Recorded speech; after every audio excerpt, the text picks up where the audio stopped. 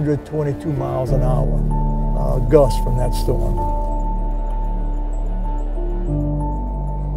Yeah, but it looks ugly right now. I've never seen this community look so bad.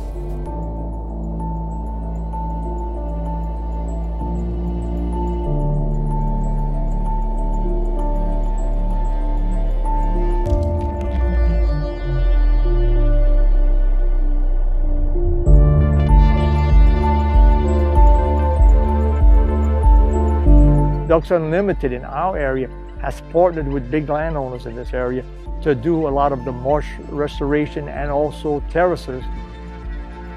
And these are working people. These are people that are not used to taking help, but when you get in that type of situation, you got to get past that, get past the depression, all the things that hit you. It takes away your house, your energy, your telephone. It takes away everything. You know, you don't even have the potable water. You just don't know where your next meal is going to come from. You actually get a little hungry. I mean, that's kind of crazy in America, but that's what hurricanes do. They disrupt everything. But listen, it's if ridiculous. we have a good levee guard, we might have 10 foot of water. Well, that's right, and dead people, and that's the one thing that I never heard of. I don't think we lost anybody in South Lafourche. No. With all the houses that were damaged. Got hurt. Exactly, and if that water would have got in, we would have lost some people. Yeah. You know, I'm glad you mentioned that. We think we might have lost a couple of hundred people had the water gotten in. So the great news from this terrible storm was that nobody died, and that's a great thing to celebrate and be thankful for. You got to commit, man. You can't go halfway, because if you go halfway, the wheel gets stuck and you flip over. Yeah. Yeah, man. Old boat. All right, we're here in South Louisiana. We're about 30 miles south of New Orleans. Of course, everybody knows the Mississippi River goes right through New Orleans. Right now, the course of the Mississippi River is about 50 miles to the east of us. And, you know, my great-great-great-grandfather came from France back about 1820. And they settled along the coast here in Louisiana because of tremendous fishing.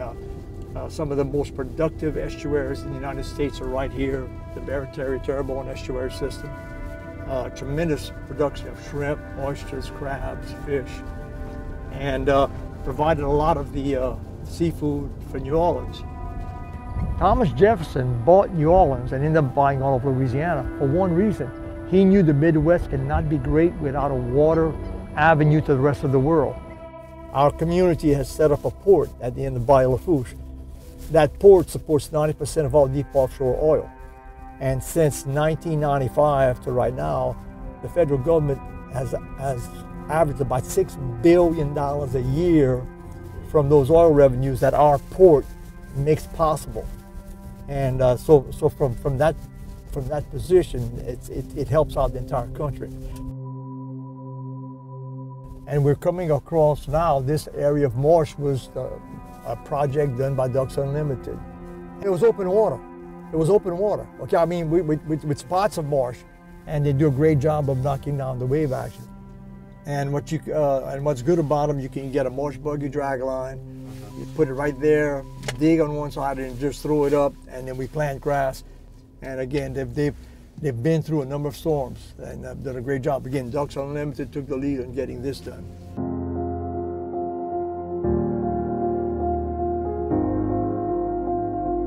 The 30% of the coastal estuaries are here in South Louisiana. One of the things, I'm my degrees in biology, and I've always thought, you know, the reason we don't want to see any animal species disappear from the planet, because the less animal species and more disappear, that means it's going to be rougher for us because something's not working as right. And in South Louisiana, we have a tremendous amount of marsh, and this is where they get that last load of food before they fly a little bit further south. That environment that supports the ducks helps protect the two of our levees. When that sun hits that marsh grass and turns it into detritus, all kind of animals feed on it. It also is the protector of the larval fish and crabs and shrimp. And so the whole system that we love so much of eating our food, getting our ducks, our crabs, our shrimp, is based on having a healthy marsh. And before that time, people just thought of marsh as being a place that you couldn't do anything with. And through the years, that message has gotten across, and understand that marsh is extremely important for all the things that we like to do.